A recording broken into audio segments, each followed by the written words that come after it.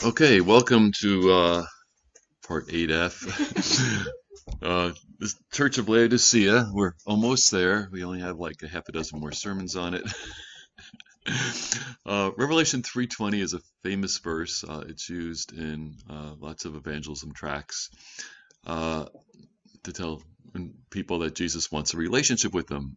Behold, I stand at the door and knock. If anyone hears my voice and opens the door, I will come into him and dine with him and he with me. There's just a lot of good theology in there, and by theology I mean uh, information about God and His ways and how they affect us.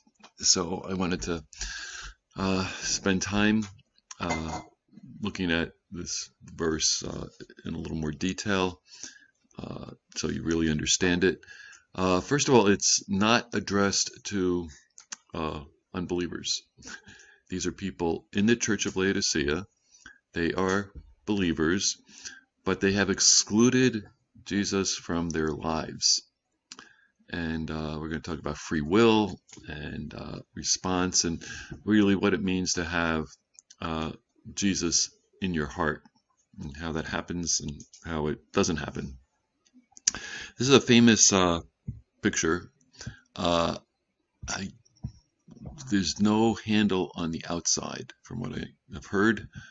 And notice that the weeds and thorns and everything have grown up around it. So it's one of the symptoms of not paying it, the cares of this world is that the weeds grow up and overpower the word. And that really was the case at Laodicea. They did not lead an examined life. Um, the artist, I should have figured out who he was. He's bringing light into the world. People are living behind a door in their darkness, and as a result, they don't have the light that gives them life. They can't examine their lives. My friend Socrates said, "The unexamined life is not worth living," and it's really true. And we live in a culture where there's so little time to actually think about our lives and examine them. Uh, back then they didn't have Instagram, so they had a whole lot more time. But you really do need to take time and ask the question, which actually someone had shared in praise time of, why do we do what we do? And a corollary, which I was not sure in that sermon from last year at this time, why don't we do what we don't do? And it all comes down to a set of values, and we do what's important to us, and because we think it's important to us, we actually do it. But we're going to see that the Laodiceans were deceived, and they thought they were doing great, and they were doing so poorly that Jesus said, I'm going to spew you out of my mouth. We don't have a relationship. Yet he wants a relationship with them.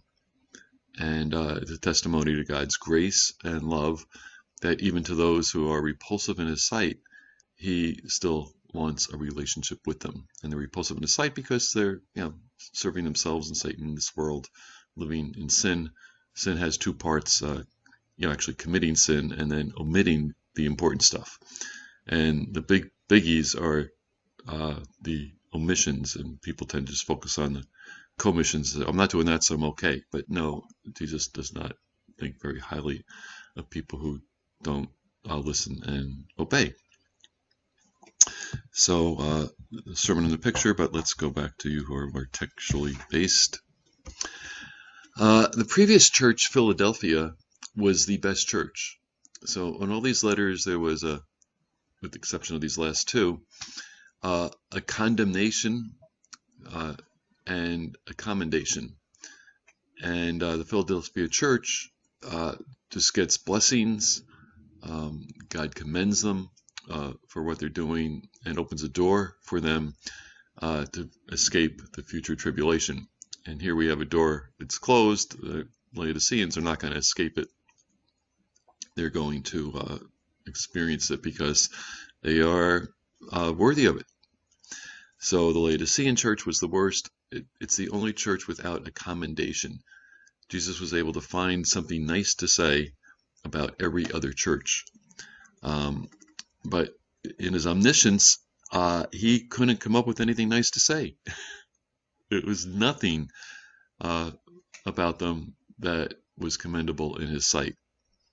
Yet, here, he still seeks a relationship with them. Even though they were proud, Satan's downfall, carnal, sinning, and born-again believers. These are not unbelievers.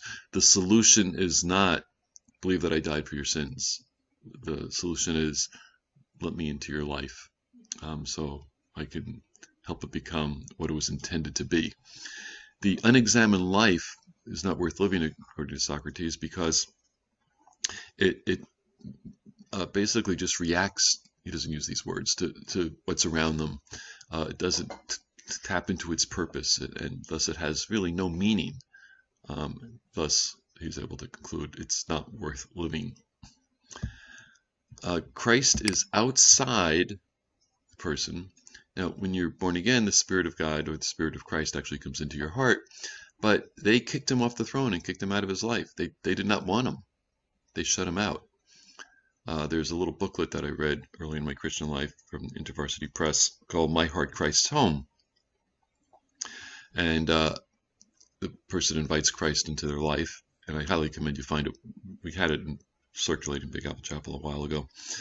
And things are really good, and Christ wants to meet with them every day, and the guy says, oh, this is wonderful, let's do this again. And then he gets busy, and he just runs out the door because he's got to be somewhere. And months later, he hears some noise and looks into the drawing room where Jesus was supposed to meet, and says, what, you're still here? And he said, yeah, we were going to meet. And the guy's all remorseful, and he starts opening up his life to the Lord, and then there's some stuff that he wants to hold back, and Jesus said, there's something stinky in that closet. I can't stay in the house with that. Open it up and let me help you clean it up. And he does, and they live happily ever after. Of course, the booklet is a lot more eloquent than that. But notice Christ is outside their lives, knocking on the door. It's the door of their heart. It's where the decisions are made. And that's because he's not in their heart. Right? Their choice to exclude him. And by extension, he's not in their church. And there are lots of churches that are meeting that think they're doing so great. But in God's estimation, he's not there. If they were there, they would be obeying his commands. They'd be making disciples above all. And they're doing almost everything but. Now, God is not desirous of anyone perishing, says 2 Peter 3:9. He's not slow concerning his promise of returning, but he's long-suffering toward us, not willing that any should perish, but that all should come to repentance. And the reason he doesn't want people to perish is because he's made each of us for a purpose. And we're fearfully and wonderfully made, says Psalm 139. And Ephesians 2:10 says he has works that he prepared in advance for us to do. There's a purpose for us being here, and it's not to just live another day or work another day or even to propagate the race. It's to live in such a way that he can give you glory and thus glorify himself. It really is about his glory. Ephesians 3:10 says that. On Daily Truth Base, you can read about it. But he is long-suffering or patient with us because he wants all to come to repentance. That verse alone could kill Calvinism, which says only some people are saved. We'll talk about that in a screen or two. So what Jesus does is he warns of judgment. I spew out of my mouth. He reproves them. He brings things to light. That's why there's this. The verse right before verse 20 is, therefore, whom I love, I reprove or rebuke. Therefore, be zealous and repent. Change your mind about the stuff that I bring to light, which is not helpful to you, nor those around you, nor your future glory, nor me who created you. So he brings their sins to light. You think you're doing good, but you're really doing poorly. He offers a solution or promise of a solution to their problems. You buy from him the gold and silver, and we saw that is really the thing that he wants is something that he doesn't have, and that is having us listen and obey. Then he calls for repentance. Oh, my love, I reprove, therefore be zealous and repent. And then he has to knock on their door to get their attention away from themselves and on to him. So we could do a bunch of knock-knock jokes, but I will spare you. But most of the time when people find out Jesus is the one that's knocking, I'm busy, I'm not here, go away, do not disturb. But he wants that relationship because he loves us and cares for us. But we don't want it because we won't do the things that he said you need to do to have a relationship. Remember, relationships are reciprocal, and we have to do the things that he wants. He has already taken the initiative. We have to respond, which happens to be worship. So see how good for what ails you. Okay, just like unfaithful Israel, so Jesus of the New Testament is the Yahweh of the Old Testament.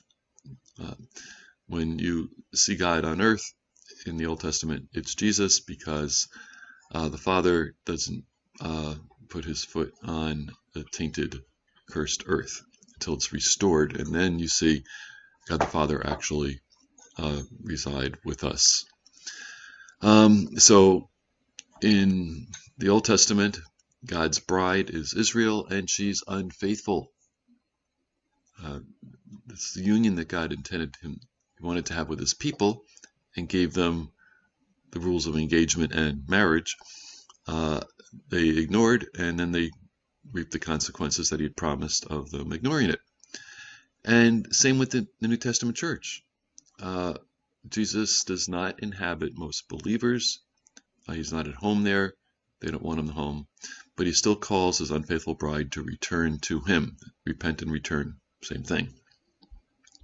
He wants a restored relationship with us, even though we have spurned and disrespected him. If that's not grace, I don't know what is. However, our sins, and two types: commission, that's when you commit something that you shouldn't; omission, when you fail to do what you should, cause a separation. And Isaiah 59:2 says, your sins have caused a separation between you and God, so that he can't hear you. And you turn a deaf ear to the law. He doesn't. Well, he hears, but he doesn't answer. So what we have to do to respond, remember, essence of worship is response to revelation. We have to turn away to turn to. We have to turn away from what draws us and distracts us. We have to identify that, hence the need for the examined life. And then we need to return to focusing on him. We can't serve him and sin. We can't serve him and ourselves. Because if we're not serving him, we're serving the devil.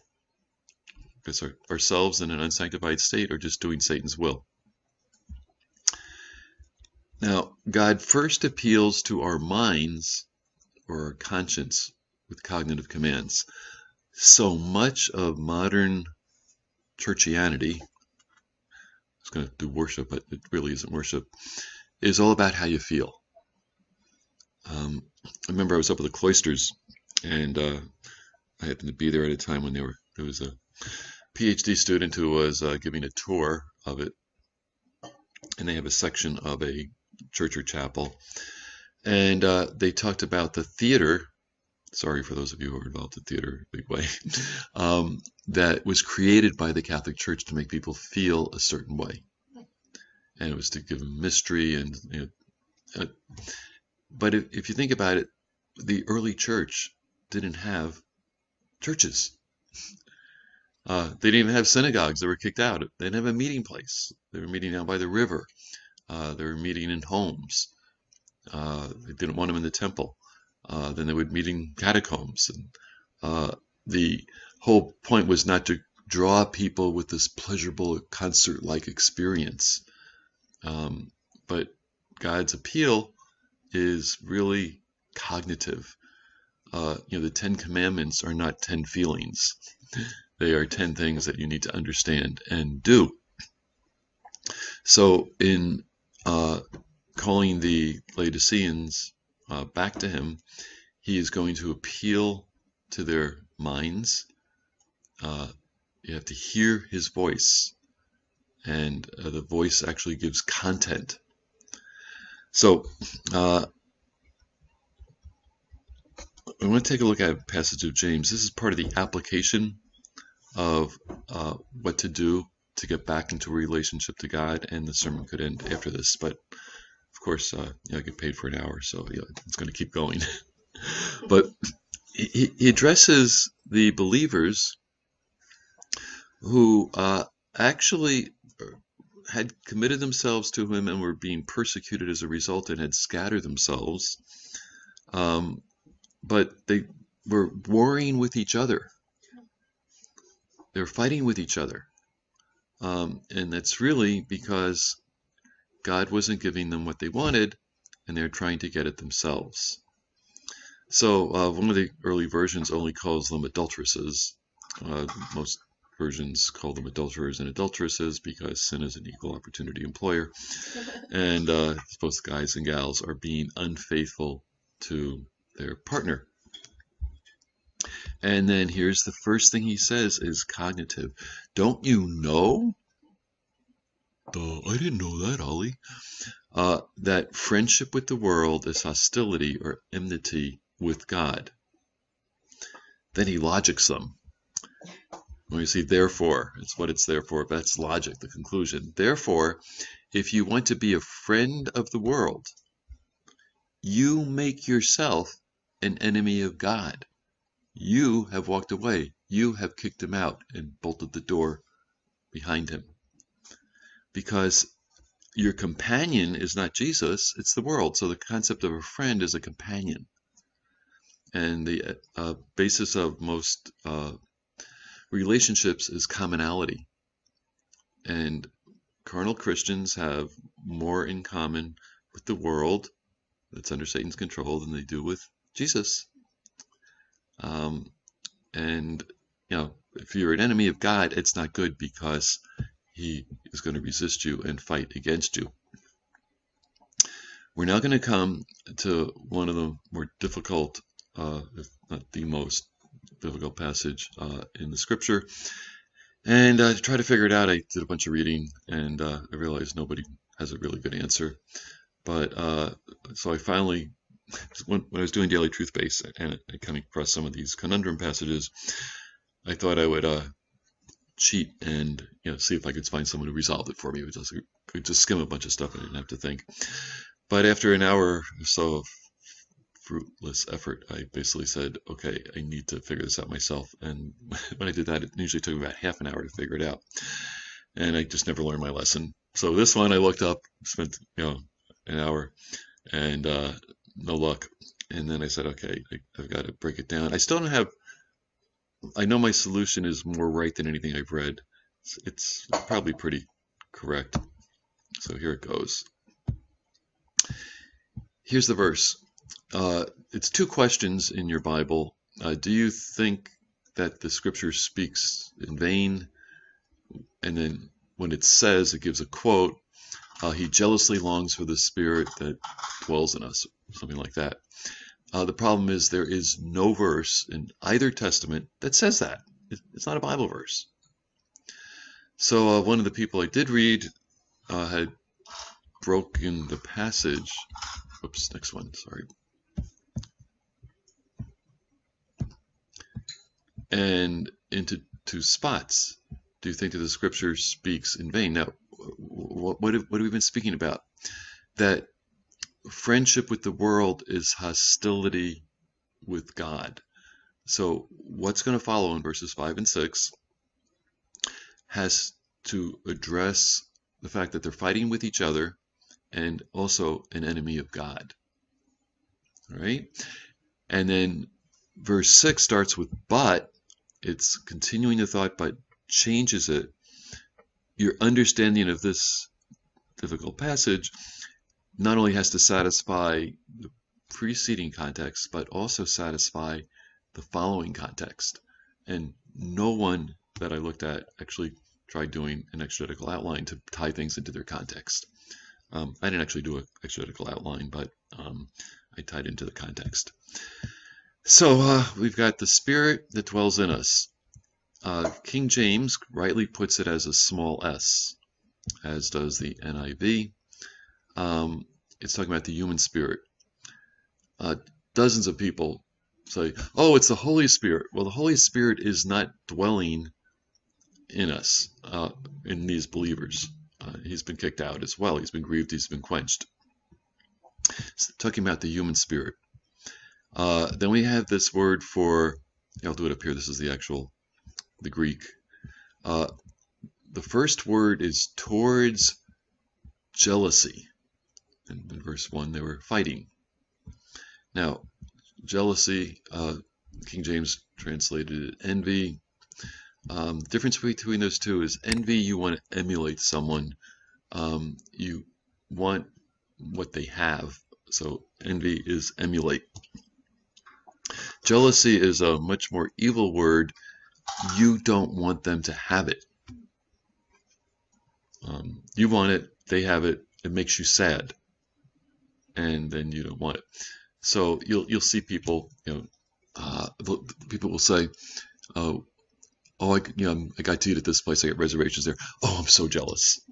It's so jealousy often involves a third person in a relationship, and it's a better translation here because instead of being faithful to God, they are faithful to someone else. So towards jealousy, so there's the word pros, meaning to or towards this. Greatly desires, it's another word for lusts, the Spirit which dwells in us. So the King James actually had a decent translation. The Spirit that is in us is one naturally lusting toward jealousy.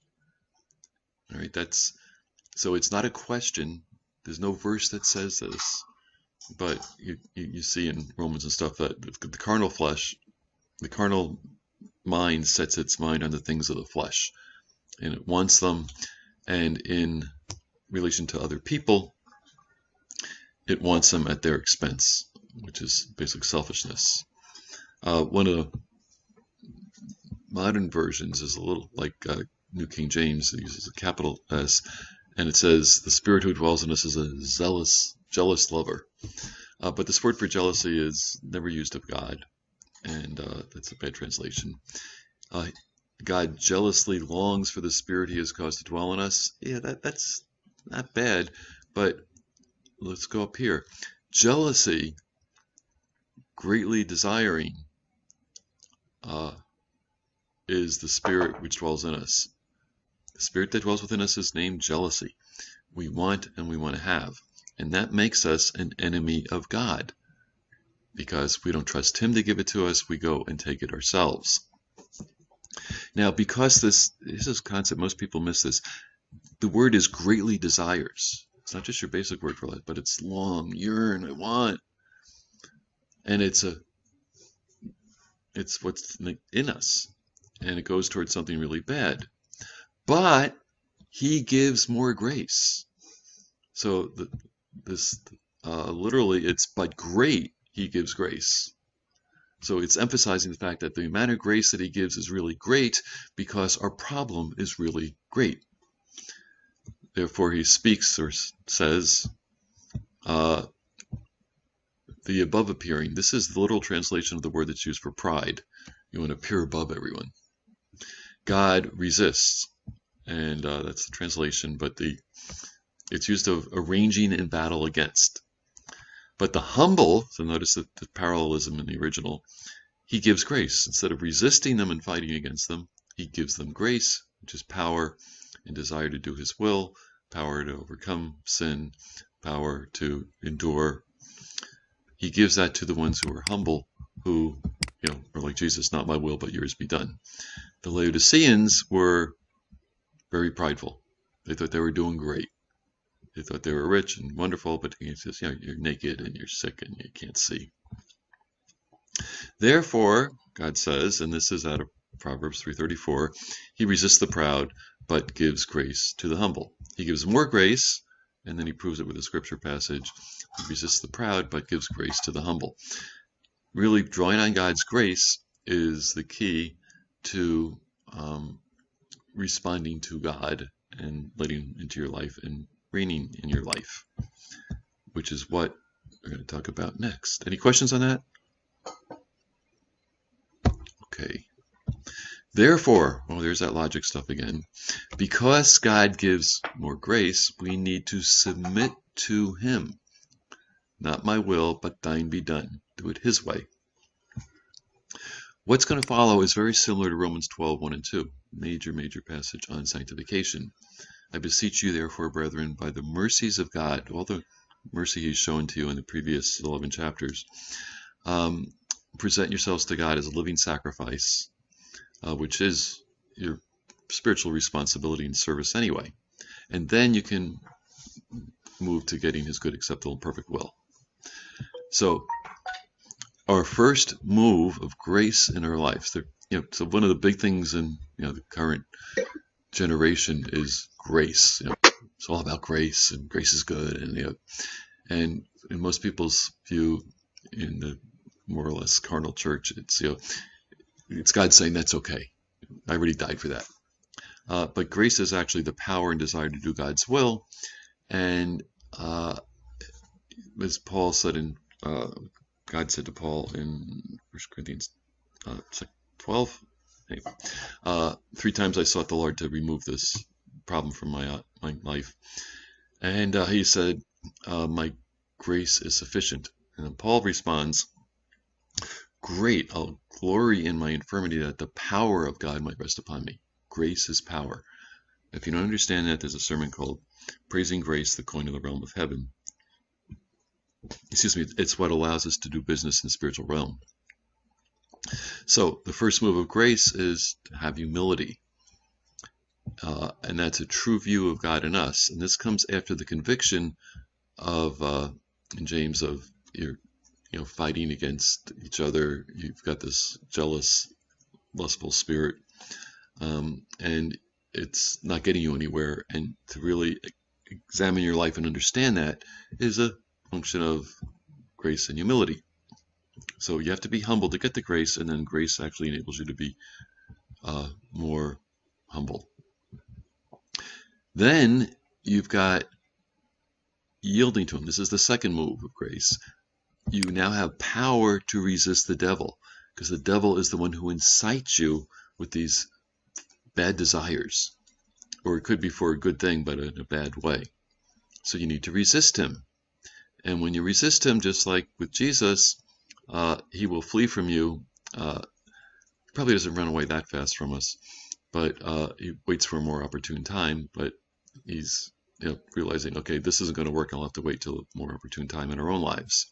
So we need to resist the devil versus yielding to him and resisting the Holy Spirit. We get it backwards. Instead of resisting the devil, we resist the Holy Spirit.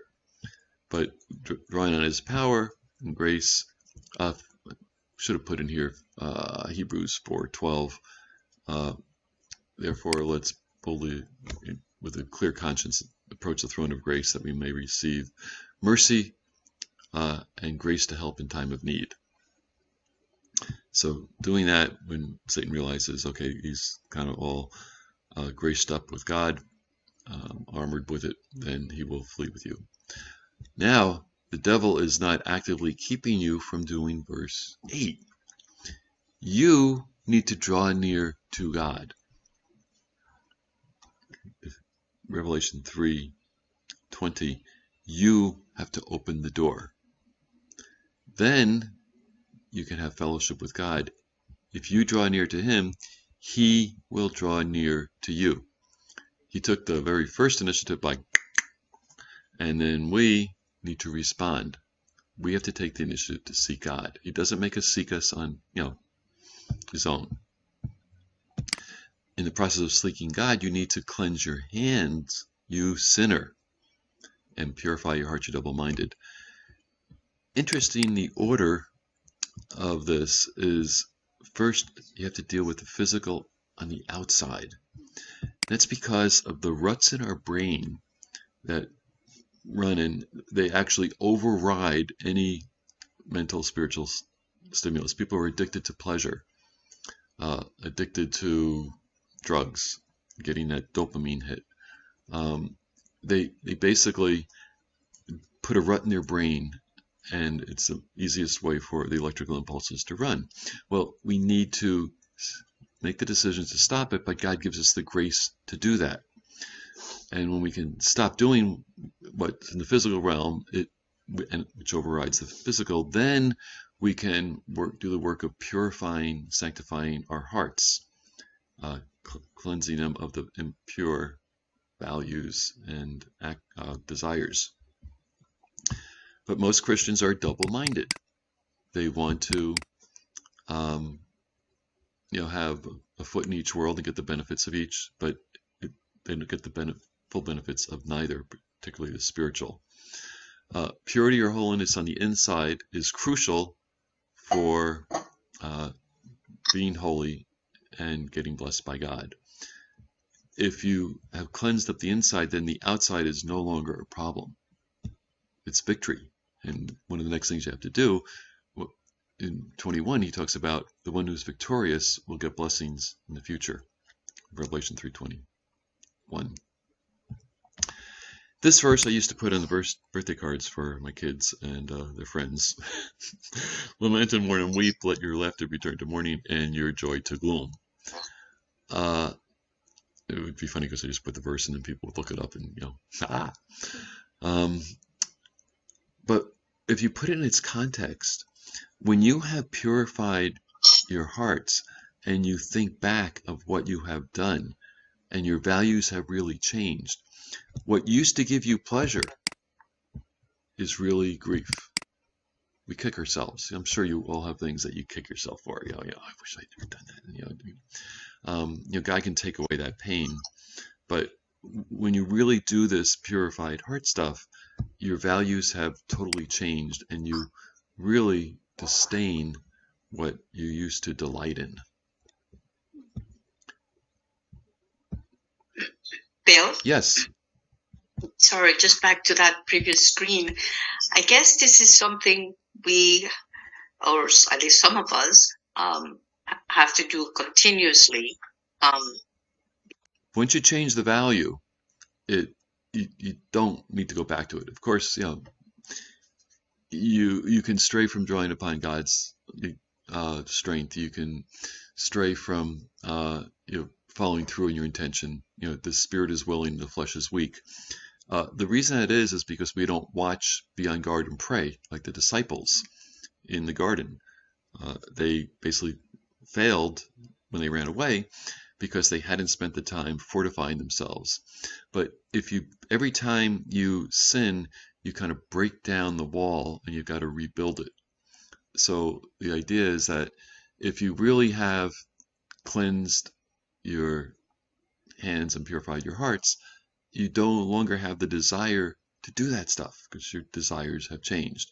It's only when you let yourself get run down, your physical resources, or you've exhausted them, you've ignored the spiritual resources, then you have to kind of redo that. Romans 12:2 says, stop being conformed to this world. All right, there's the cleanse your hands, you sinners. Stop it. Then be metamorphosized, caterpillar to butterfly.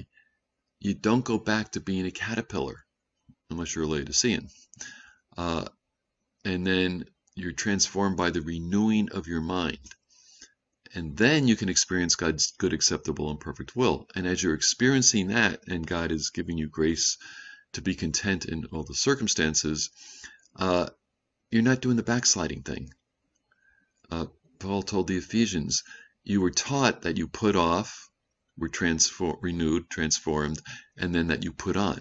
That's the way he got people to do this. So the whole idea of 2 steps forward, 1 step back, the title of a book by a famous preacher, is clearly not God's ideal. And then one of the next sermons that's coming up is one on victory. Once you have the victory, you don't go back and surrender the ground, because if you do, you're worse off than you were at the beginning.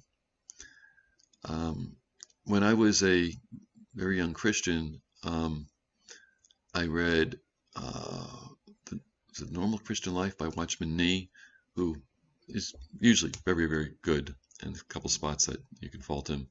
Another book that I picked up with it at some book table when I was in college was The Victorious Christian Life, to realize that victory is possible.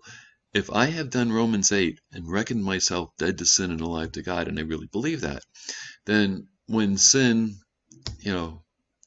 drops its hanky in front of me, perfumed as might be, I am not attracted to it, because there is Romans 1:9. I mean, not Romans, 1 John 1:9.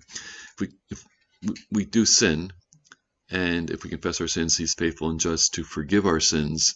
But look at that last part, and cleanse us from all unrighteousness. So it's not he's cleansing us from the doing of it as well. So yeah, it is iterative, but it is there is a victory that's available to us, and most people do not live the victorious Christian life, and very few people teach it, but that's what the scripture teaches.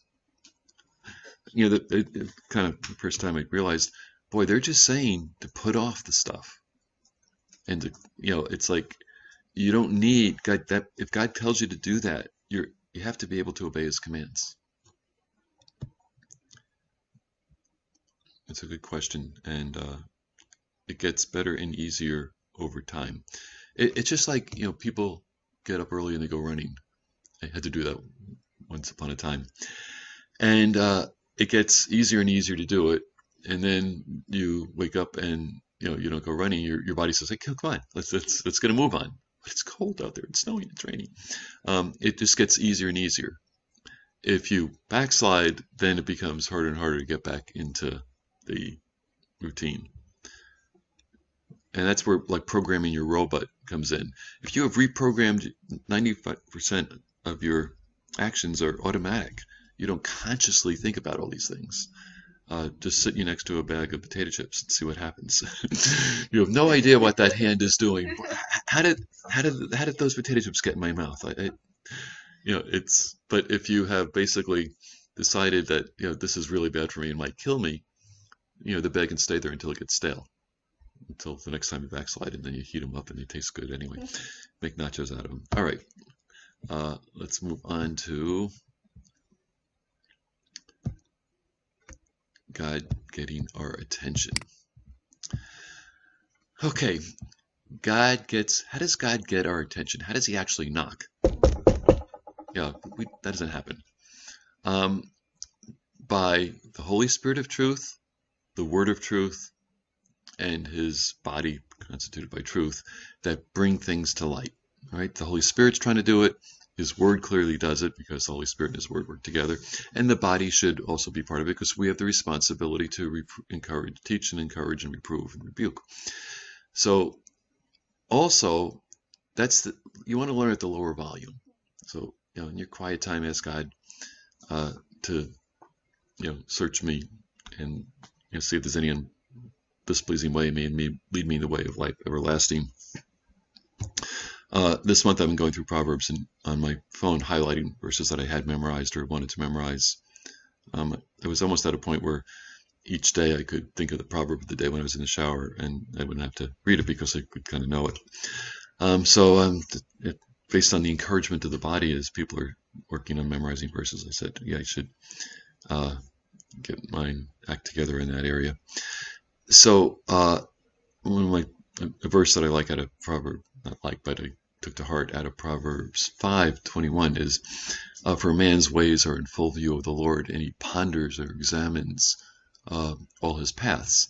Well, at the end of Proverbs 4, it talks about us examining our way first and cleaning up our act. Because if we don't do it in Proverbs 4, God will do it in Proverbs 5. And it's much better if we take the initiative to do that. The other thing that happens is the reproofs of life. So a reproof is, bringing to life. And how that works is God lets us reap the consequences, the conflicts, or judgment for our disobedience, positive or negative. So the covenant, it's got positive and negative consequences. So He's set up the world Not that he micromanages every decision, but the rules are that if you do what's good, you get good. If you do what's bad, you get bad. Real simple, not too hard to understand. Then, like I mentioned earlier, not Proverbs, Isaiah 59:2. He doesn't answer our prayers as we would like. He always answers, yes, no, maybe, or yes, no, not yet. So he does answer, but he doesn't give us what we want. But then he also answers our prayers, gives us what we want, like quail in the wilderness. But as the rest of the verse says, he sent leanness to their souls. So what that means is your soul is your mind, will, and emotions. You're not satisfied. You're not content. You're unable to enjoy the fruits of your labor. And the reason for that is because you were more focused on the thing than him. And it wasn't about his will, it was about your will. And thus you are not pleasing in his sight. You are not good in his sight. I remember a guy, after I graduated from college, I was in a navigator program, and one of the couples that was leading it, about a year afterwards, left the navigators. And I remember talking with the guy, and he said that he had a really attractive wife, at least with the beauty and charm part, but apparently wasn't exactly the most God-fearing. And he said he prayed for his wife, God gave him this wife, but sent leanness to his soul. It's just really, really sad. And this happens to us, and it happens with people sometimes when they jump jobs. Oh, it's going to be better, and they're out of the frying pan into the fire. He answered the prayer, let you have it, but it wasn't what was best for you. Which is why it's really good to leave the decision to God. Don't force it based on your corrupt worldly values that you don't even know are corrupt and unsanctified. Particularly the big decisions of life, they're going to have long-term effects. Tread really carefully, understand exactly why you're doing it. Solomon, as he reflected on life, observed that you really need to please God. He tried everything, did everything, had it all. And what did he say? It's vanity, emptiness, meaningless, a grasping of the wind. You ever tried grasping the wind? It's like you get nothing. So he asked the question, after he'd built all this stuff, what does a man have for all his labor and for the striving of his heart? That's where our strivings come from, our values. For which he has toiled under the sun. For all his days are sorrowful, and his work burdensome. And even in the night his heart has no rest. Contrast to Psalm 23, it makes me lie down in green pastures, he restores my soul. This is meaningless, it's purposeless, it's pointless. And concludes, well, there's nothing better for a man or woman that they should eat and drink, and that your soul should enjoy good in his labor. But this, you saw, is from the hand of God. It's a gift of God. 3:13, he repeats that. It's a theme that shows up a number of times. Nothing better than to be able to work and enjoy the fruits of that. I was listening as I was driving yesterday to Larry Kudlow on the radio. He was I think, chairman of President Trump's economic advisors. He was talking to a senator from North Dakota.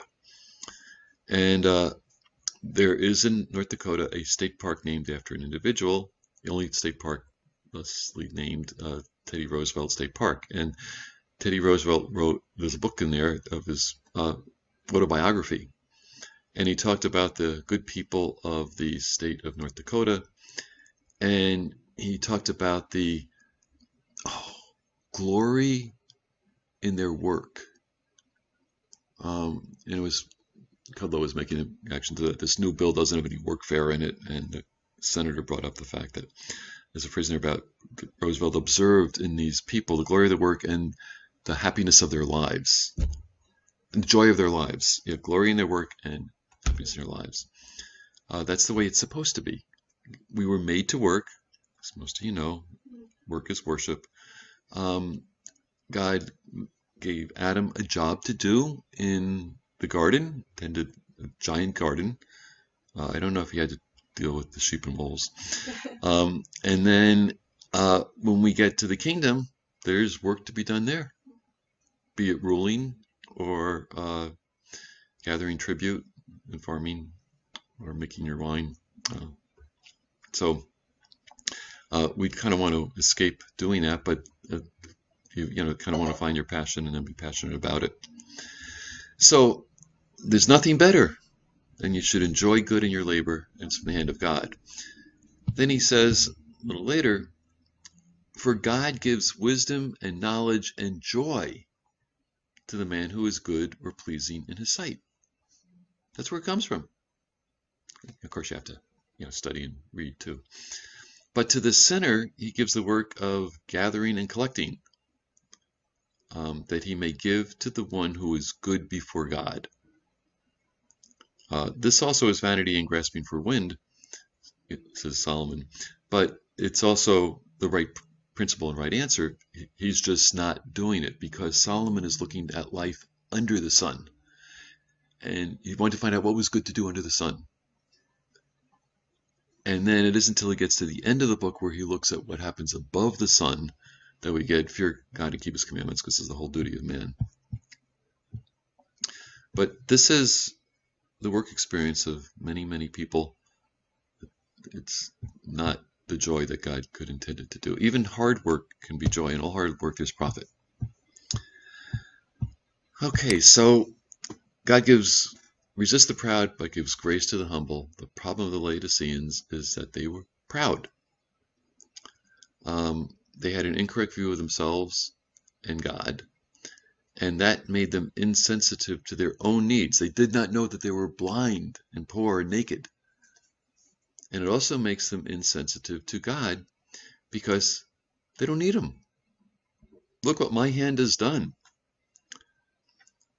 Thus, independence, not living in dependence upon God, is the essence of sin. Not living in obedience means you are basically making your own rules for life. Independence, essence of sin. Doing what you think will give you pleasure, even though God said that is not best for you, from eating the apple to relationships and stuff. That's independence from God.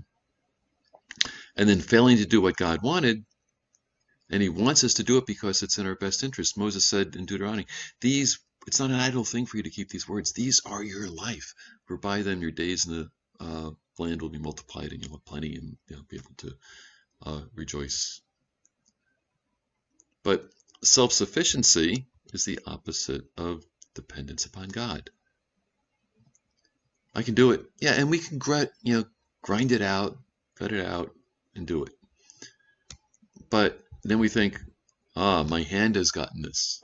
No, it's like God allowed you to have it, or Satan allowed you to have it. And I've mentioned this before, and over the years I've gotten a lot of objection over it, but it's true. Satan answers more prayers than God does, because most people aren't obeying God. So when their prayers get answered, who's answering them? It's Satan to keep them away from seeking and doing God's will. If you weren't seeking God's will and doing it and holding it with an open hand, it's demonic influence that is driving you, not this Holy Spirit. So self-sufficiency eventually leads to self-deception, where you think you're doing good when you're actually doing bad. We delusionally think we're serving God, but we're really serving ourselves, and ultimately we're serving Satan. Yeah, it's like, and then we're stuck in the darkness. So God does not want us to be stuck in the darkness.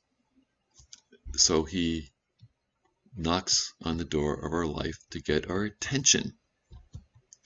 And this is just there's so much in this little passage, so we'll spend our time going through it. The first words just totally blow apart a one of the cornerstones of Calvinism. It spells tulip. There's a series called Calvinism for Dummies on Truthbase, where I take the 5 points. Total depravity, unconditional election. Total depravity means you're totally bad, you can't do anything right. But it's because of our trespasses and sins. It's not because of original sin, if you look at Ephesians 2. The second point is unconditional election, that God picks some people to go to heaven and others to go to hell. That's also totally wrong, because whenever you look at predestination, it's to a reward and it's optional. TUL, limited atonement. Christ only died for the elect. He didn't die for everybody. God so loved the world that he died. That anyone get it. Here's another anyone passage. Unlimited atonement is the biblical perspective. Limited atonement is the error perspective. It's not limited to a special group. TULI, irresistible grace. God wants you saved, you're going to be saved regardless. That is so wrong. And we'll see this, that there's going to be number screens on showing that, yeah, you can resist God, and most people do. And then P, preservation of the saints. That is talk about like once saved, always saved, which is also true, but it's a limited meaning of salvation. It just relates to justification, but the actual spiel on it from Calvinism is those who are elect will persist in doing good works. And if they don't persist in good works, it shows that they really weren't elect, which is nothing more than salvation by justification by works in a bad sense. Yeah, I realize that's kind of hard to follow, but if it concerns you, go look it up on Daily Truth Base. Yeah. James 3:20. This now we're back to Revelation 3:20. Yeah, I normally put these in different. There we go. Thank you very much. Okay, if anyone hears my voice, if anyone has ears to hear, God's given all of us ears. He's dug a hole so we can hear. Christ is delighted so we can do his will. The actual word in the psalm is, I don't know if it's 16 or not. It's something like, my ears you have dug. So it's he gave us ears to have an opening into our brain, and it comes through our eyes when we read and through our ears when we hear. So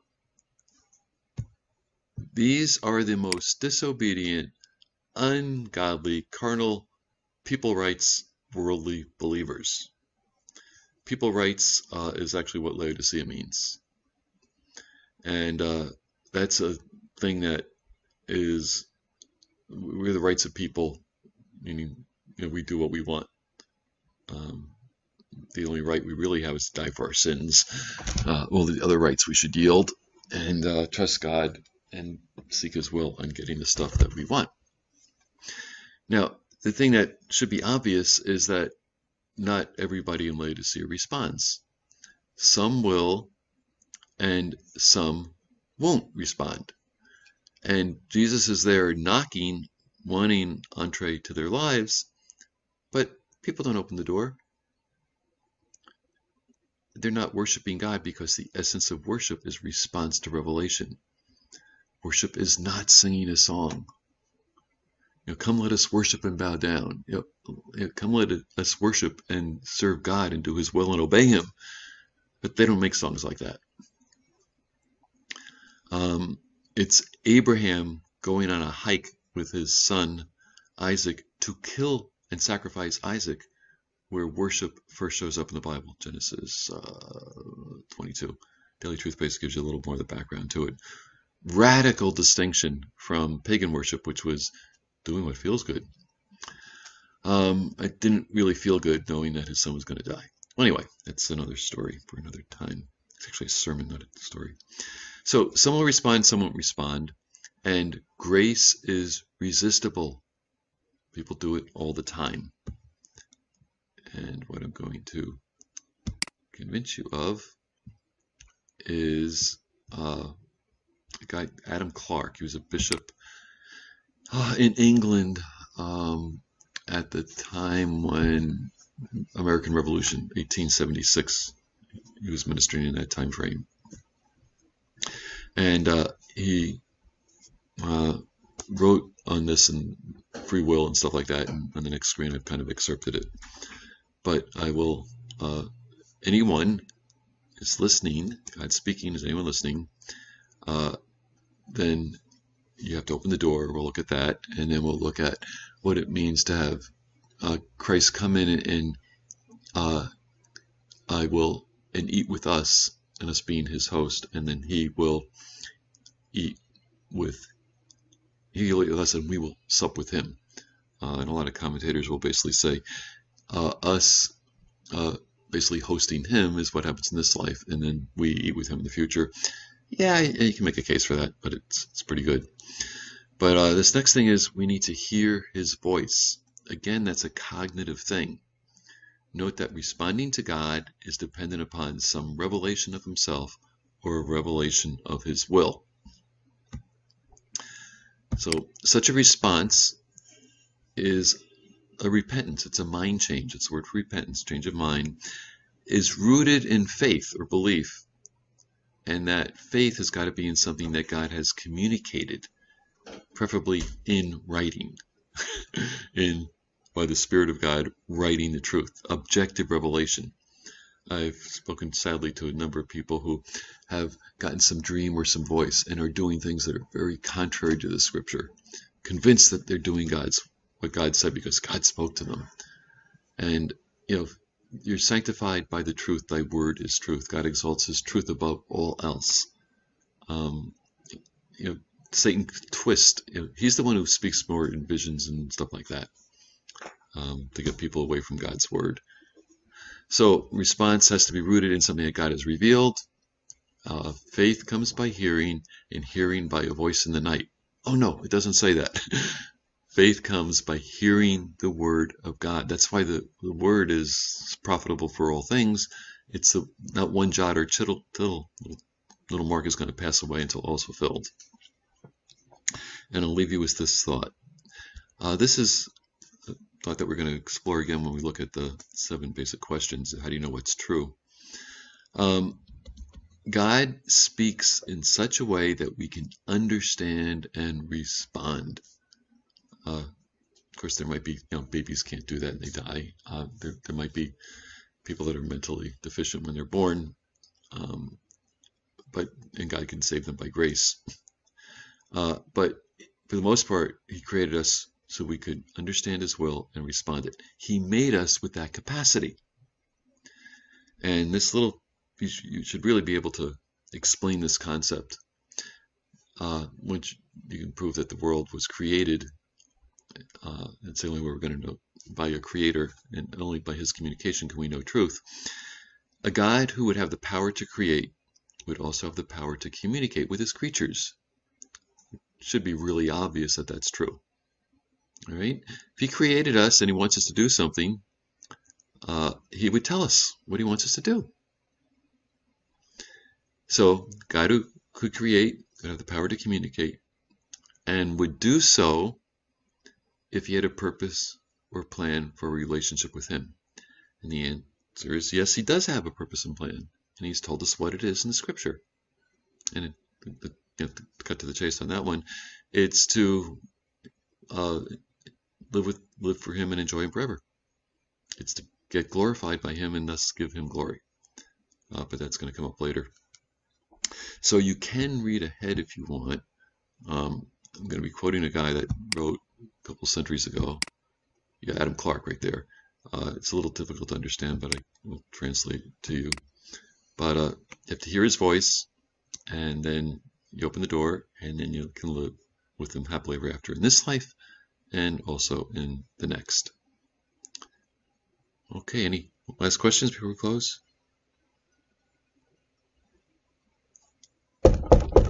Who's there? It's me, Jesus. Jesus who? Jesus Christ, Lord and Master. Oh, just a minute. Let me clean up the place before you come in. We want to live so we can have him in every day. Let's pray. Heavenly Father, we thank you that you are such a wonderful God, that you would want a relationship with those who have disrespected you, spurned you, ignored you, live as enemies of you. because you made us for a purpose and you want us to achieve that purpose, but you won't force us to. You give us the option, because you created us with free will, to say yea or nay to your promptings, to your spirit, to your word, to the life that you have planned for us. And to say nay to it is just really stupid. Satan wants us to do that. Satanic. And your spirit wants us to answer you. So we pray that we would not grieve him or quench him, but be responsive to him, and want you fully in our life, in every aspect of our life, because that is the only way we will achieve your good, acceptable, and perfect will in this life and the next. Thank you for the examples we have in Scripture of people and nations, or Israel, who did the wrong thing and suffered consequences. And we have, unfortunately, only a scattered few examples of people who responded in a way that pleased you, and you blessed them when they did. So thank you for your word that guides us into the blessings that we would consider, if we saw it from your perspective, the absolute best for us. And thank you for being a God who wants that for us. In Christ's name we give thanks. Amen.